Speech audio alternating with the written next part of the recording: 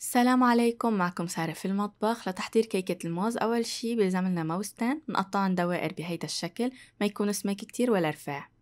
نمسح المقلاية بالزبدة أو بالسمنة، منكتر شوي حتى أبدا ما تلتصق عنا. منصف قطع الموز جنب بعضن، ما بنترك كتير فراغات حتى ما ينزل خليط الكيك بيناتن. حغلفن شوي بينما أكون عملت خليط الكيك حتى ما يسودوا. وهلأ بدنا نحضر خليط الكيك. بيلزم لنا بيضة بحرارة الغرفة، بدنا نضيف عليها ملعقة كبيرة خل أبيض حتى يشلنا أي ريحة غير مرغوبة، بالإضافة لملعقة صغيرة من سكر الفانيليا. نخفقن شوي بس هيك حتى تطلع شوية رغوة على وجه خليط البيض. منضيف نصف كوب من السكر، بنخلطه مع بعضهم دقيقة بس حتى يمتزجوا شوي. بنرجع منضيف نصف كوب من الحليب السائل وتلت كوب من الزيت النباتي، يعني 1/3 من الكوب. ومنضيف عليهم بعد ما نخفقهم كوب ونصف من الطحين المنخول، ما منضيفه دفعة واحدة، بالإضافة لملعقة صغيرة بيكينغ باودر منخولة ونصف ملعقة صغيرة بيكربونات الصوديوم. نخفق المكونات حتى نحس إنه بطل فيه تكتلات من الطحين.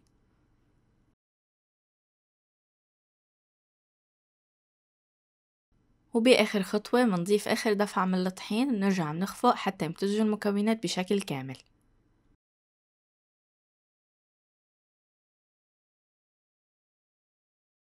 لازم هيك يكون قوام الكيك عنا، مش رخو كتير ولا جامد كتير. منصب خليط الكيك فوق الموز ومنصبه شوي شوي على مهلنا هو بياخد الشكل على الجوانب، وما منصب دفعة واحدة كبيرة حتى ما يتغير محل الموز عنا من تحت ويضل شكلهم حلو. نخبط هيك خبطتين 3 حتى نتأكد انه توزع بشكل كامل. وهلا بدنا نحطه على نار هادية مدة 15 دقيقة لحتى 20 دقيقة، نحن مغطيين عليه حتى نحس انه نشف من فوق. وهيك بعد مرور الوقت المطلوب بس تلاقوه نشف بطل فيه سوائل من فوق، بيكون صار جاهز.